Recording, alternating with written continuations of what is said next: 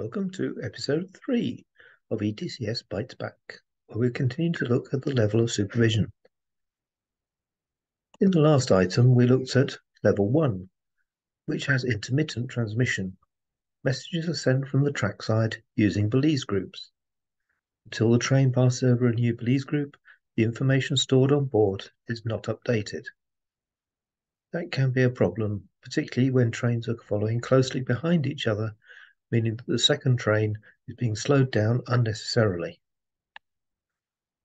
So the alternative is to move to radio-based communications. In radio-based communications, the trackside can send information to the train at any time. It also has the advantage that the train can send information back to the track. So why is this useful?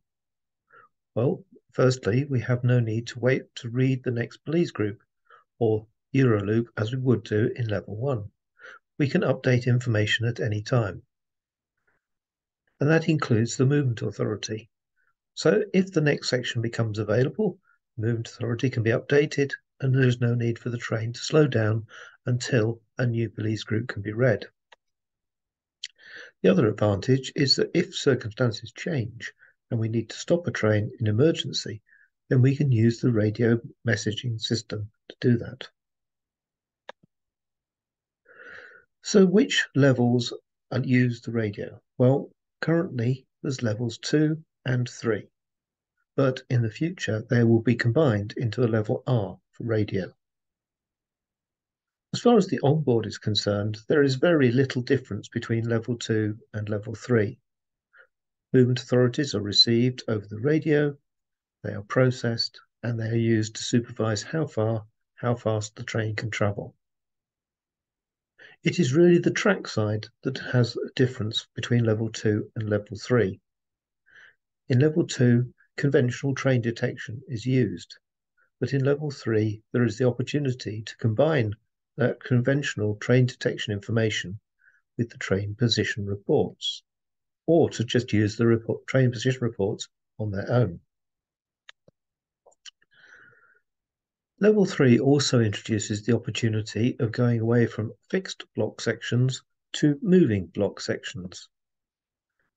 In fixed block, each movement authority ends at a designed location.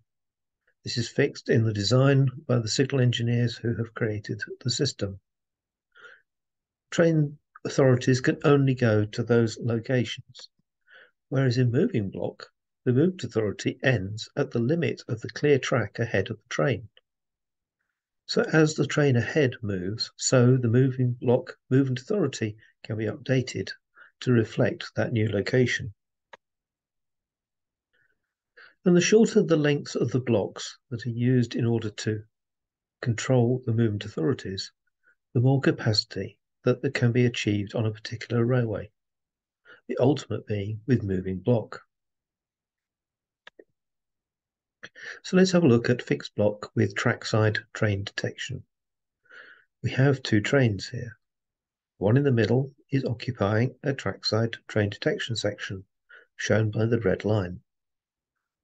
That section being occupied prevents the train on the left receiving a moving authority into that same area. Train in the middle has a movement authority to proceed through the next section, which is clear, and into the section beyond, so it can start to move. After a short distance, it will occupy the next train detection section, shown as red in this diagram. At this point, it is still occupying the section on the left and preventing the train on the left from being authorized forward. As the train moves on, it will have a movement authority that will be updated and the section behind will become clear, enabling a movement authority to be granted for the train on the left. Now in this diagram, I've used ETCS stop markers to indicate the stopping locations. But it doesn't have to be them. It could be signals. So you can have level 2 or overlaid on top of an existing signaling scheme. This becomes effectively a radio-based level 1 system where the signals and the movement authorities are in harmony. But of course, you can also not have anything marked at the line side.